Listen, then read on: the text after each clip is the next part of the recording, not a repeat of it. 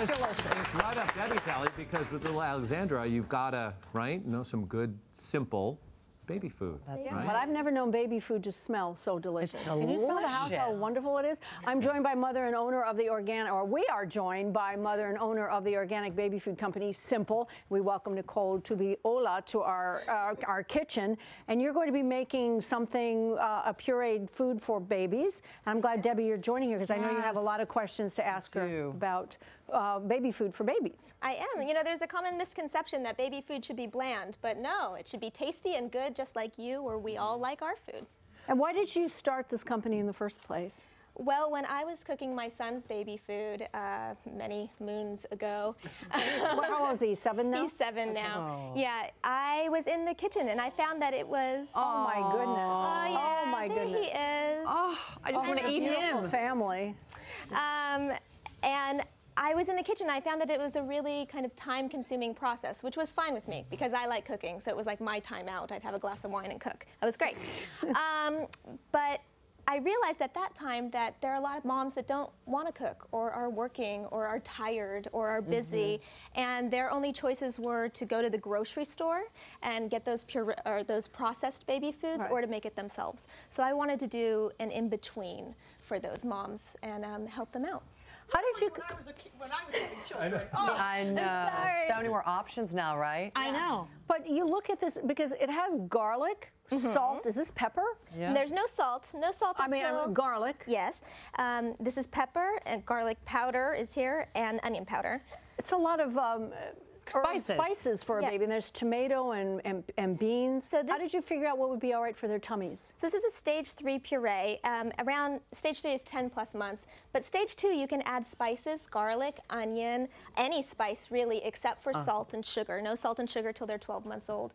But you want the food to have flavor and taste. And you can Parmesan cheese. And then you just kind of adjust the recipe to where your baby's at. Well, why don't we bring it in for everyone to taste? So New Year's is right around the corner, so we're making a New Year's baby dish? We are, because... Ooh, like baby food bruschetta. Well, because black-eyed peas are supposed to bring luck in the new year if you eat them, stewed tomatoes are supposed to bring health, and collard greens are supposed to bring wealth, we're going to give our parents all three. We're doing a pork tenderloin with black-eyed peas and collard greens. So good, Jill, what do you think, Jill? It's amazing. It is? Yeah, no, it's well, the baby doesn't get the baguette, but yeah, basically. It's so flavorful. Yeah. It's very flavorful.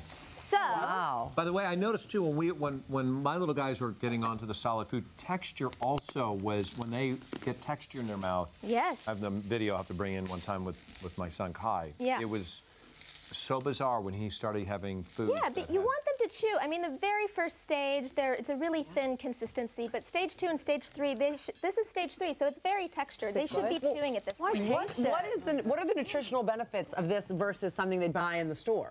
Yeah. Well, it's got twice the nutritional value of processed baby foods because it's homemade. That's what research shows us, that it would take 2 pouches of the processed foods versus just the 1, because it's got the protein in it. And as you can see, we've already browned our pork tenderloin with half a tablespoon of rosemary and a tablespoon of sage. We took that out, and now our onions, carrot, and celery. Our onions, carrot, and celery are softened. They've been in there for about 5 minutes. So we're going to add my favorite smell in the world. Appetizers New Year's Eve. I know, you're not kidding. Really delicious. There you go. Really good appetizers. Garlic, They're really good. Yeah. and thyme, and bay leaf to it, and we're going to give that a stir.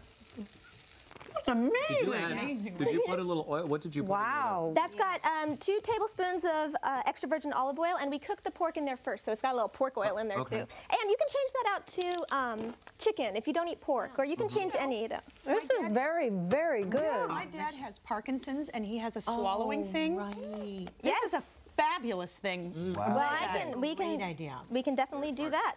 So this is a 1-pot meal. We've got all that's been going in there for 5 minutes. We're going to add in our can of tomatoes, which was 14 ounces. We're going to add in a cup of chicken stock.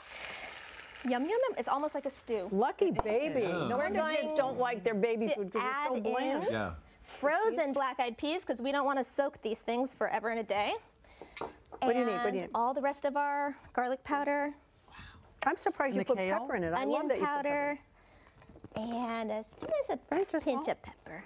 No salt, no salts.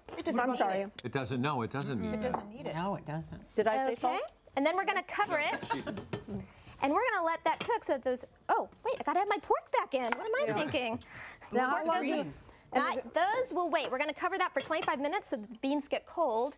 And let's pretend that 25 minutes goes by, shall we?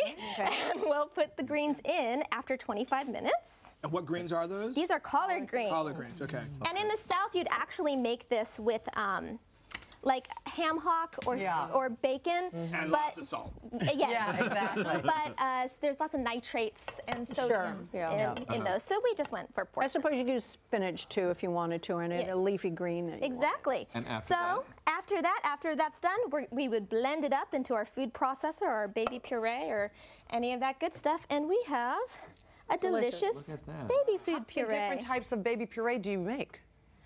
All of it's your food company. There is Yeah. many. Let's see. There's 50. Wow. And how long will something like this last? Yeah, if you how do you make a store it? batch, how do you 3 store months. It lasts 3 months in the freezer. So this recipe here makes 9 pouches of food or 2 ice cube trays if you use the ice cube trays. Yeah. And so you would just pop those out as you go. And you know, people get intimidated by homemade because they think, oh, it's not convenient. But Right. actually, Or you once get got a this. little More pouch, convenient. Or you pick up very packages like convenient. this. This is incredible. I think Look you at could that. put this on the menu at a restaurant. Debbie, Just don't call it baby Goodness. puree or So anything like sweet. that, and you'd be. This is wonderful. Debbie, you should save this for Alexandra Calliope when she's ready to have this Yeah, food. 'cause and why? food is real sh- food. And why, kid? Keep it Why in the shouldn't freezer. kids have something? This Save it for her. I'm going to have it on New Year's.